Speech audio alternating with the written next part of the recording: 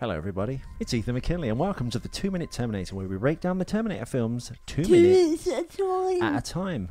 Across me, my lovely is my lovely co-host Ellie Fitzgerald. It's episode 11 and we're going from minutes 20 to 22, the 2 minutes bridging that gap. And it starts with, of course, Jai Courtney being born naked in a back alley of 1984, and it ends with the T-800 Terminator being hit in the face with a telescope.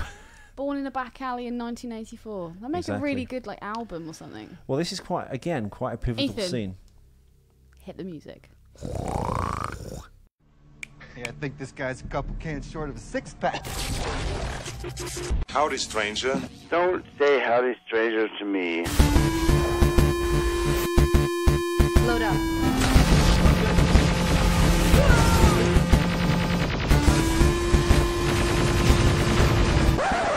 You didn't do the fourth. Thank God. It sucked.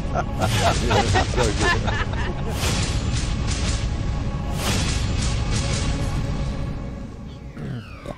Yes, of course. Hello everyone. Welcome back. It's Ethan McKinley. And the back was bad. The back was bad. I'll go back as fast as you can. Blah, blah, blah. Before we start, Yes, we need to do a special shout out. we do. And who are we shouting out to? Mr. Beats. God, Ethan hasn't even got his homework ready.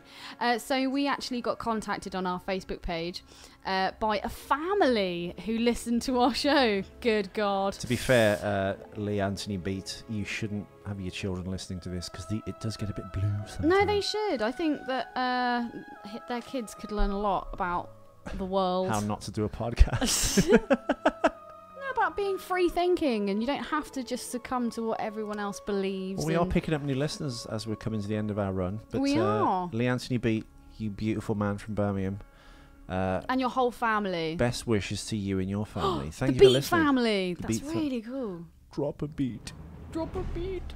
Is Burn, that like that's beat my as in name. like beetroot? Yeah, that's my name, Beetroot McKinley. It is. I was literally about to say. Hey, Beetroot. We're bringing it back. To Twins, which is an Arnold Schwarzenegger film. Beetroot. Boom! Well, that's what it's from. You know that, right? Yes, Ethan. That's why I started calling you Sophie's Beetroot friend Carl used to McKinley. call me Beetroot for years, and I could never understand why he said it. And then when I saw it, he was like, "Oh, Beetroot McKinley." That's what I call you sometimes. Yeah. Hey, Beetroot. Beetroot McKinley. Isn't he like some crooked lawyer? Yes. Sounds like you. And it was the cover photo of my I'm actually Facebook. gonna read out the little the letter. yeah. Okay. It's more of a comment, really. It's not like a Spaldner one. So Lee Anthony Beat says, "Hello, me and my family are huge fans of your podcast. We love it. We never miss one. What's the matter with your I families do. that like this show? We just wondered. See, him and his family can get it together. Why can't I? Never missed one. We just wondered if we could get a mention on your podcast from Lee Beat and the Beat family, listening from Birmingham, UK. I'm the Beat Master, the man the name Beats after. Full of Birmingham. I know, so that's where I'm from. I was going Isn't to it try and weird? think of a rhyme. I was saying to Ethan when I got back from work this evening, I was just like, what is it? Like, is there really so little to do in Birmingham? Is it that depressing? People either listen to podcasts or doing or they're podcasts. doing them. Lee, if Basically, don't leave your house. if you like our show and you don't know about another show from Warsaw actually called the Master Debaters, check out their show. They're a bunch of funny guys. I would not recommend listening to that with your family because they do go deep. Oh, it's proper nerd stuff. No, they talk about porn and sex with animals and things, and yeah. Oh, the Master Debaters. So yeah, Yeah, they're not like uber geeks. Lee Beat and family, welcome to the show. Thank you for listening. We love you. Yeah, beats. And moving on, it's episode 11. And we're going from minutes 20 to 22, as I said, and it starts, of course, with Jai Courtney being born into a pre-post-apocalyptic, is that even a word? Yes. 1984, and it ends with a CGI Arnold Schwarzenegger being hit by an old, real Arnold Schwarzenegger, who was actually, well, you know what? The one part of him is not real, he's a freaking wig.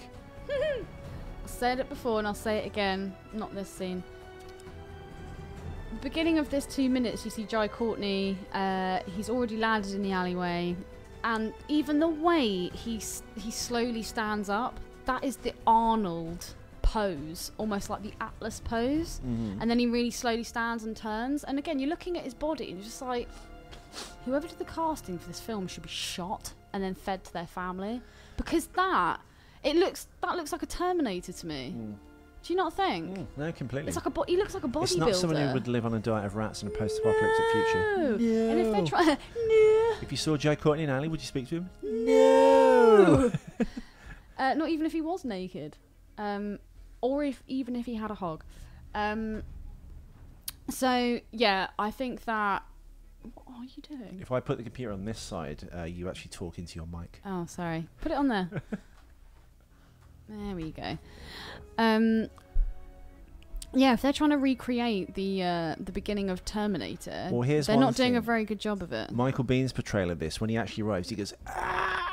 One, because he's just hit the deck and probably like dislocated his shoulder, and two, as he explains in the film, it's quite painful to travel through time. It's white light and pain and exactly. And that was another note that I made, and I basically just wrote that Jai Courtney would have had a bit more of an injury being thrown so aggressively onto a. Well, Jai Courtney one, I'm surprised the pavement didn't break. Yeah, but no, he's got that kind of muscle where it'd just be dense. He's got no real strength, just bulky. I have another question about this particular part of the 2 minutes as well. Go ahead. Why is it that when a Terminator travels back in time, they travel back in time in that kind of perfect sphere, and yet when Kyle Reese, even in the first film, when the humans travel back in time, they just get thrown? Why is that? What do you mean? They get thrown how? When you see a Terminator arrive... Heavier? No. They come in that like perfect ball thing. Yeah. And they're literally placed. He's holding a pose, and then he's slowly. It's like he's been placed there. Whereas when in the first film, the massive Terminator, destruction sphere to make sure they don't arrive in the middle of a wall or something like that. So why does that not happen for Kyle Reese? That's a good question. I suppose because it's. Come to me, jungle friends. The Terminator is heavier for one, and it's a machine. I don't know, because you don't see the other Terminator kind of go through time. When we see Kyle Reese, Jai Courtney's version go, he gets lifted, he gets spun round in a kind of time stream in a cloud. Again, but let's pretend the Terminator just crouches down and he arrives in that position. Let's pretend there is only one film, Terminator, the original. Mm. When the first Terminator arrives, he arrives in that perfect ball. There's the concave. No. In the first Terminator, that ball isn't there. That ball idea was created in the second one, where Arnold arrives behind the truck outside the truck stop before he goes into the biker bar of Terminator 2. So it goes and it cuts the back of the truck off. Yeah. And then when the T-1000 arrives, you see there's a hole in the fence that's been cut through and it's all red. Which, by the way, do you know how they did that? You did say at the time. Yeah, they didn't like cut the back of the truck off with an oxyacetylene torch and have the metal hot. They painted day-glow paint on it and then lit it with black light, so it looked like it was white hot. And when they turned the light down on a dimmer, it dims. It looked like it cooled.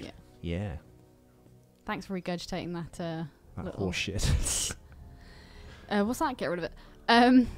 No, but that still doesn't answer my question. Well, so why does Kyle Reese... Why is it when a human comes back in time, it's not such a smooth transition? I suppose it's to add drama. It's also a continuity error. And I guess the machine doesn't make those kind of like weird frailties or mistakes. But again, it might be just because it's so heavy. But you're travelling through time. I couldn't agree more. Maybe he arrived like that when the flash happened and he went whoop, and then sprang into like a cat-like pose. I thought Dumbledore's looking particularly bad in this film. Yeah, no, well, Michael Gambon, right? Are we talking about the bum? No, well, yeah, but he played Dumbledore in all the Harry Potter films from the third one on. Up to that point, it was Richard Harris, but he died at age 72 because he was a bit of a hellraiser. Yeah. I love the way they romanticize like movie drunks or like people who were just complete dicks in real life who just drank a lot and were alcoholics to go, oh, he was a hellraiser. No, he was just a drunk. No, that was back in the day when you could do anything and have fun and you would be hellraiser. Penalised. Yeah, he lived up my road. My friends were his friends. He looks more like Bruce Spence's character in The Matrix Revolutions. As I said, the guy that's on the kind of train platform, the kind of limbo ferryman type character. Bruce Spence played the gyrocopter pilot, and he played a guy called Jedediah who was in Mad Max 3. He was also a pilot, and he was nothing, apparently, to completely two different characters. Even though Mel Gibson in the third one goes, you, when he sees him again, as if he's recognising him from Mad Max 2. I love you, Melvin. I love you, Melvin. I have to sell my Laker tickets because of you. Because of you. You. You should just smile and blow me. Also, Mr. Bum, aka Dumbledore. Yeah. He. Do you not think that he'd be a bit more confused, not by the bright light, but by the fact there was a huge naked man just stood there staring at him, puzzled? Yeah, but he's kind of one of the. I mean, is he a bum or is he someone who's just been ejected from a mental institution? Dude, he's a bum. No, but a lot of homeless people are kind of, they just get lazy. Like, they fall between the cracks of the system and they get like, they got mental health problems and they just get left on the street. They don't want to sign on the dole and they don't want to get a job. Exactly. This is quite a pivotal scene though, because they are obviously recreating it up to a certain point. What do you think of the CGI Arnold? It's good until he moves.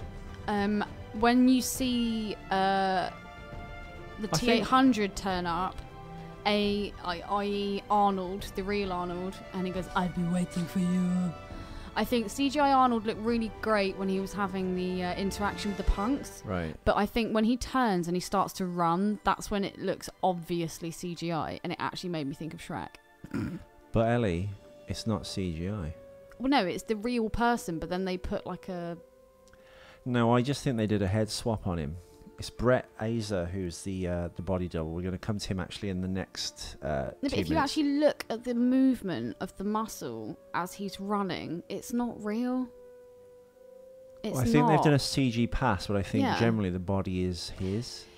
No, I get that, but there is a CGI kind of like sheen over it.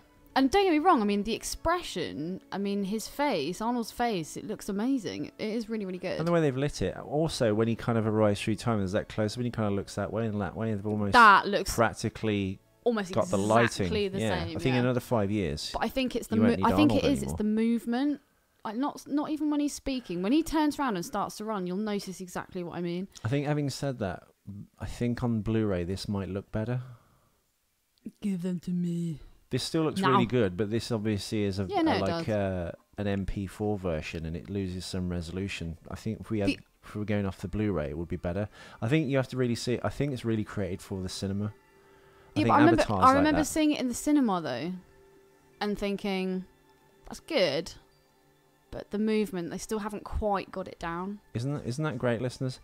People train all their lives in acting or filmmaking or artistry. 7,000 people worked on this film. Just to be covered with a filter. They worked endless hours, 20-hour days. They had to make a deadline. The film was going to come out. There was a lot riding on it. It's a giant franchise. It goes back 30 years. All these people worked their hearts out for Ellie to go. That's right. Yeah. That's unfortunately my harsh verdict. No, it's good. It's good. One question I asked, I think you asked as well, was Bill Paxton didn't appear in this film. Now, if they can de-age Arnold Schwarzenegger, why couldn't they de-age... They need to de-age all of them. Why they got 3 middle-aged men to play young punks? I have no idea. Well, and we discussed it when we did the review of the whole film of Genesis, so technically this is our second podcast on Genesis. I always thought the third punk... He looks like the lead singer from Green Day. Billy Joel. He does. Well, they all look like Green Day because the guy with the Mohican, I guess, they could be Green Day. And there's the guy on the far left. I always thought that was Rick Rosovich. He played Slider in Top Gun, who plays Ginger's boyfriend in Terminator 1. It's not. I always get them confused. But yeah, you're right. Why would they use completely 3 different people? They're middle-aged men, clearly. I think they're middle-aged men in the No, first one. they're not. How old? They're like young punks. They're in their 20s. Okay, how old? Bill Paxton was born in 1955, so he was 29 when he played the blue-haired punk in. But people always play. They always play younger people than they actually are, though. They're like Travolta was like 60 when he did Grease. You don't get 30-year-old punks. By the way, there's a new fan theory about Grease around. Have you heard it? No. You know, like they do the flashback. She's like, he showed up splashing around. Is there a rape scene? No. Olivia Newton-John, who played Sandy, it's like Jacob's Ladder. Like, she actually drowned on the beach that day, and the last thing that goes through her head was that nice boy she met on the beach. And her last dying moments, like Jacob's Ladder, is when she was like having this pretend romance in her head and going to the school that he was at, and then got turned into this bad girl. And it's notable because they get into Grease Light in the car and they drive off towards heaven, don't they? Oh, car. Yeah. So fans now think it's her, like, the last gasps of neurons popping in her brain that she had a romance with this boy she met on a beach, which she never did, and she's filled in all the blanks herself. Seen him again. Well, that's bleak. Seen him again at high school. She's just started at. And yeah, there we go. So it's actually a Jacob's Ladder-esque. She's actually stuck in limbo. So what we're really watching is what's that drug that's released when just before you die and as you're being born? Endorphins. Is it endorphins? That's a hormone, you absolute retard. DMT. You've even done it. Thank you. Thank you, Mickey. So basically, it's like her own DMT trip. Basically, yeah. It's her brain just dying. She's drowning. He slapped himself, listeners. The only reason I think they didn't do the same punks again, Brian Thompson and Bill Paxton. Don't know who the other guy was. Sorry, you like the third one in Bros. The other one does Matt and Luke, and then the other one. I'm assuming it's for budgetary reasons. It's the only way you could explain. I guess a ton of the budget went on creating this Arnold scene. Maybe the original guys didn't want to be in it. He's got the kind of annoying, like, dickhead quality that Bill Paxton kind of has, though. Yeah, he's acting great. I have no qualms with his acting skills. It's his aesthetic. I have qualms. I guess, yeah, he's close to the Bill Paxton type character, but he's not as good as Bill Paxton. And he's not Bill Paxton. Anyway, the guy in the middle, of course, who plays the Bill Paxton character is John Edward Lee. So John began studying photography at the University of Oklahoma, then finished his collegiate studies as a theatre major at the University of Houston, where he studied for the Pulitzer Prize-winning playwrights Edward Albee and Lanford Wilson. How exciting. While at the University of Houston, John worked at the Actors at the Alley Theatre in Houston's premier regional theatre district and received full gamut of classical theatre training ranging from proper stage movement to voice to stage combat. John worked his way through college by working at the Youth at Risk, teaching survival skills and several wilderness-based programs. Fucking hell, this guy's got a resume. Basically, he went to Los Angeles and got good at acting. He's 35 years old, so he's actually older than the punk that Bill Paxton obviously played, although the age Bill Paxton was. He was 29. He's in a film called The Asian Connection this year with Steven Seagal. Casey fucking Ryback. Ethan's ex's sister got raped by him. Allegedly. You have to say allegedly. We don't want to get sued by one listener that we have, which is don't rat us out, Lee. don't tell Steven Seagal. What financial winnings would they get from you? Nothing. I don't know. I'm doing quite a few shifts with selling now, so who knows. Secret squirrel, Ethan. Secret squirrel. Yeah, he started his career in 2005 with How I Met Your Mother. He was an extra. Then he did Criminal Minds, your favourite. Love it. Yes, Criminal Minds. 2005, he played Ronnie Thibodeau. CSI New York. He's in all the CSI shows. He played Newbie Number 1. He played Rock in One-Eyed Monster. So he's done quite a lot of stuff. He's just worked his way up. Monk, Fast and Furious. He was a henchman in the 2009 Fast and Furious. And yes, of course, he plays the punk in... Oh shit, I forgot to say, fans of Twilight. He was the English punk. He sells a lot of punks. Thoughts? Sorry. Work just messaged me. Well, Ellie, the guy with the Mohican is Christian Troxell. Now, he's only got one credit to his name, and it is this. I can't see anything about it apart from he played the punk. Keep talking, you're running on low battery. That's right. Oh, nice. We got it covered. Had a slight issue with that when we had the guest on the other week, didn't we? Yeah.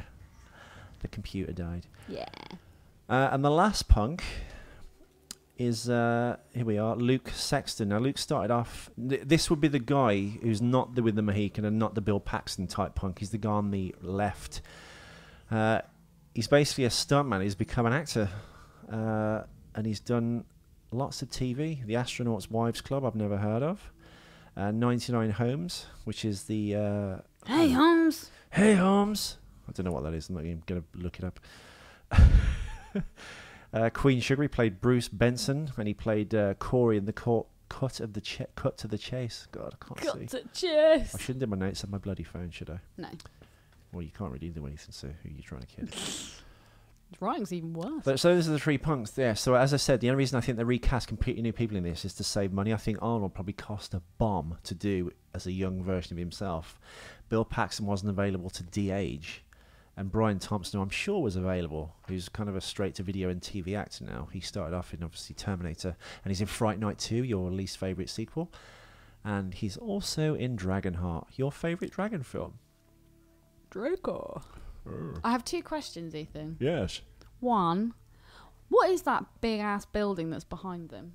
It looks really important. Looks almost. This is the LA Observatory. Ah. So it's a long building. It's got like the domed bit in the middle. And there's 2 rows that kind of come up towards it. That's the bit Arnold's walking towards now. See? On each side of the building, the road goes around like that. Yeah. Like as if you'd drawn a dick and balls. The 2 rows that go behind that building on each side, one side is where the garbage is and the other is the service entrance. Did you ever play that at school? Where the garbage area is where the first TerMInator arrived, and then he obviously walks around and goes towards the punks. Did you ever play that at school? What? Cock or ball? No. What the boys used to do at We school. sometimes work balls out at work, where you hang your nuts out behind the bar. And that's why you don't get seller jobs. Yeah. But they are shaved. Boys So at if their hair's school, short, they're like boys that. at school used to play this trick where they'd undo their flies and they'd slip out some skin, and you'd have to guess what it was. It was either a bit of their cock or a bit of their bollock, and it was called cock or ball. It was amazing. Ow! Ooh. Just hoofed me in the face with the microphone. The 1984 Griffith Park scenery was recreated in New Orleans in a parking lot, basically, along with the future war sequence. This also included downtown. I was working as a punk in a parking lot. I was working as a punk in a parking lot when I filmed Terminator G on G. So they filmed the future war sequence, the bit we've already seen when we did the Kyle and Brady moments, basically, and the bit with Steele Saunders. You just broke my glasses. Thank you. They were already broken. No, they're really broken now. I just felt them go. So this also includes downtown Los Angeles, the setting for that, and the abandoned power station. So basically, they shot all of this in New Orleans. Weirdly, another post-apocalyptic film that they shot in New Orleans when the hurricane went through years and years ago in 1980 was Escape from New York. I was about to say. It's not actually New York. It's actually New Orleans. Screenwriter Laeta Kalogridis. Do you know what? You can read one. I want to include you more in the show. Where are we up to? Screenwriter Laeta Kalogridis. Just give it back. Forget it. Screenwriter LK said that the main inspiration of the film was the second half of Back to the Future Part 2, 1989. Year I was born. Where Marty McFly, Michael J. Fox, ended up visiting an alternative 1985 after the older Biff Tannens. What? That's what I call Thomas your tits. F. Wilson visit to 1955. They also used the best moments from the first 2 films as a base for their story. Weird names. Originally turned down the offer to write this film 3 times because they didn't like the storyline for the 3rd and 4 installments without affecting the first 2 films. I'm not going to read the next one because it's a cock-up. Can I ask my second Screenwriter question? Laeta Kalogridis, I said it kind of right, said the main inspiration for the film was the second half of Back to the Future Part 2. We discussed this with the Back to the Future boys because they kind of revisit the first film. I just read this. A funny angle. I'm doing it with like proper broadcasting quality voice and syntax though, where Marty McFly and Michael J. Fox ended up visiting an alternate 1985 where an older Biff Tannen, he's the bully in Back to the Future, played by Thomas F. Wilson, visited 1955. They also used the best moments from the first 2 films as a base for their story, which is what Back to the Future in fact did. Kalogridis and Patrick Lussier, the screenwriters, originally turned down the offer to write this film 3 times because they didn't like the storyline for the 3rd and 4th installments without affecting the first 2 films. So they were obviously fans of Cameron's work.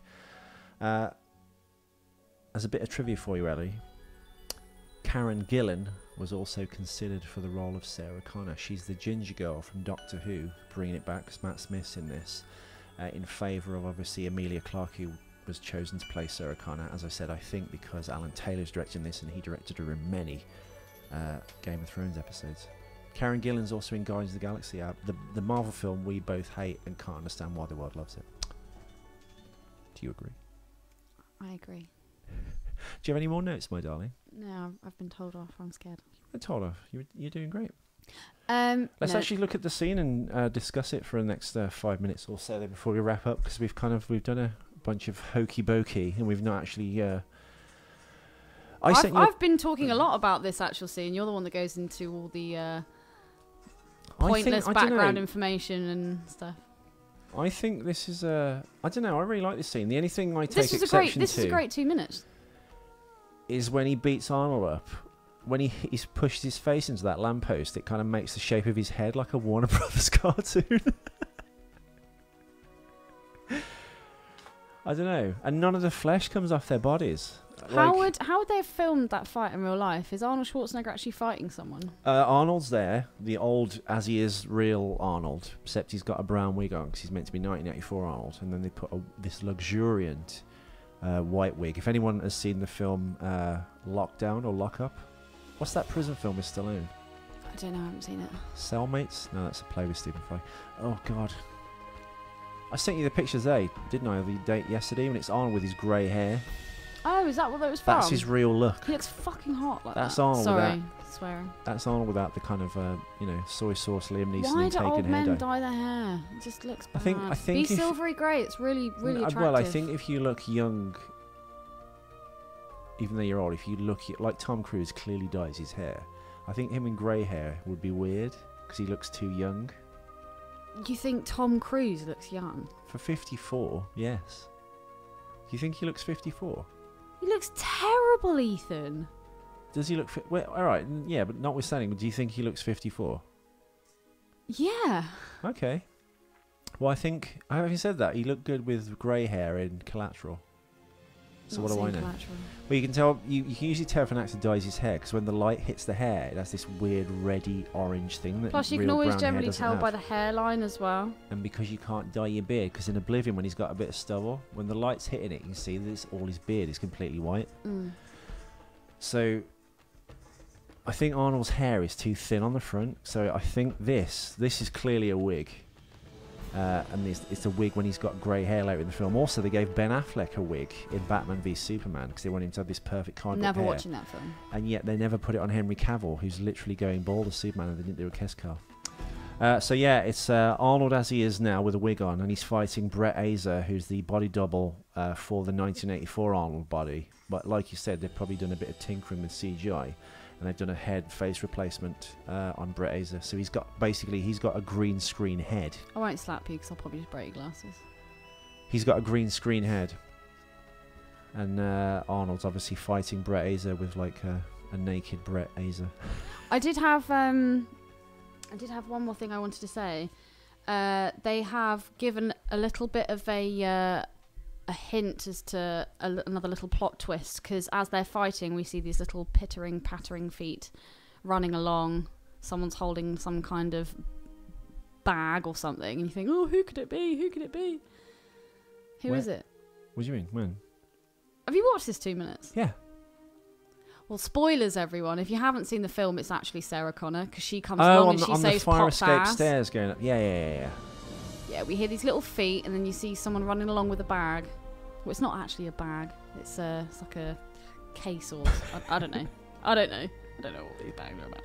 But yeah, that's another little plot twist, because you just think, oh, so this is like the first film. Oh, no, there's two Arnolds, and then you're thinking, oh, who's this person that's come running along the way? Well, all this is green screen as well, I forgot to say. The railings and the bushes that he throws Arnold into where they fight, and the pavement is real, but the rest is all completely green, including Brett Azer's head. Including the auditorium. The background, yeah. Oh. I think it's real when he's kind of walking and pulls his hood off, but I think when they actually fight, all this here now, the fight, the railing's real, all the bushes and the wall and the sky and the scenery is all blue screen. That's nuts. Yeah. But wait, the railing's real. Well, the making... See, look, walking up, running along, then you see her running up some more stairs. When we get to the next scene, it's when they run into each other again and the floor cracks. That's the thing I really annoys me. It's just like the flesh would rip off. What do you think about the fact that he hits him with the telescope and all the pennies go flying? I like it. Do you like the smell of pennies, Ethan? I do. Ethan, we've got anything more to add? A minute and 15 seconds. You love an even number. Well, I was going to say we'll wrap up now. Thank you all for listening, everyone. Lee, thank you for joining us. If you're a new listener, welcome to the family. Welcome to the family. Well, it doesn't sound like he's a new listener if he says he hasn't missed a single one. Well, because he said Birmingham, I assumed he picked our show up from me doing the Master Debaters, or maybe you listened to one of the other minute shows, then found us through those. Well, no, because he said that a mate put him onto it. I know. That sounded quite vague and dodgy. I read the comments. We've all got a mate. Come on, seriously. How did you find out about the show? Anyway, Lee, if you want to follow our show and actually watch the clips, or any listeners that we're actually talking about Mystery Science Theatre 3K style, we actually put them on YouTube for our YouTube channel, 2 Minute TerMInator, where you can watch on repeat as we talk over and over again about the clip in question. So you can actually watch this as we're watching it. If you want to follow us on Facebook, please do. Please like the page. Please, Lee. Please, anyone listening, please tell all your friends. Invite them all to like the page. Get your kids, friends at school to... Get everyone. I personally think it's the best site now for a collection of... What's wrong? Are you doing a fight? I smell the fart face. Oh, sorry, I didn't mean to. Yeah, I think it's got the best collection of kind of like behind the scenes pictures, movie posters, toys, props, every single thing to do with TerMInator you can find, basically. So please like the page, please follow us at Twitter at 2 Minute TerMInator, and please watch the YouTube channel Ethan has and poured his subscribe. blood, sweat and tears into this stuff, so please do. And the next layer, of course, is preventing Ellie Fall from leaving her body every time she does a show now. Well, Ethan told me a little piece of him dies every time I say that. This is the one we've seen the least, and it's a fresh new film. But you're the one that always says I do it quick, kicking and screaming. Well, you did kind of go, what? I'm not doing it tonight. Why? Because you've got a busy day ahead of you. No, I've had an insanely busy day. And I got home at 10 o'clock, and Ethan was like, and you're doing a podcast as well? Well, I have insanely busy days, and I still find time to edit. And you bought an Alien today. That was hard work. I had to go to Forbidden Planet in London and thought, oh, it's the wrong one. The paint job and the dome's wrong. How wrong was I? The freaking dome. And how else are you going to pay for your Jeffrey West boots if you're not working all the time? I'm not paying for them. Why? Because I'm not spending £500 on a pair of shoes. That's ridiculous. You'll never be a true pimp. Do you know who would buy those? Ben Newton. I used to be a pimp, and I look at my girl and say, hand me my pills, sweetie. Why are their asses like that? You dropped the fucking ball. What is wrong with you? I was just leaving a silence, see if they continue listening. No. Anyway, listeners, thank you all so much the baboon butt.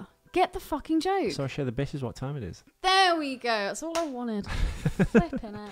Thank you for listening. We will return, of course, on Thursday with an episode, because I'm not available tomorrow. So we'll have episode 12 on Thursday.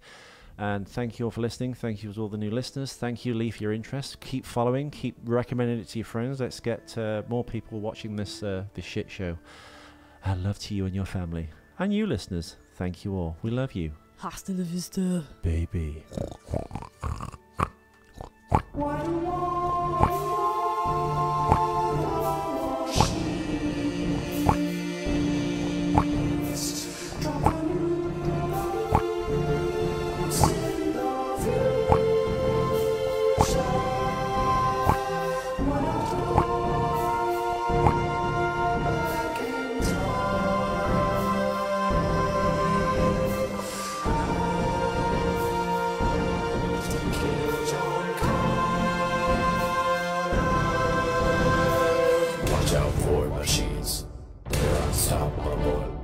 Watch out for machines. I'll be back.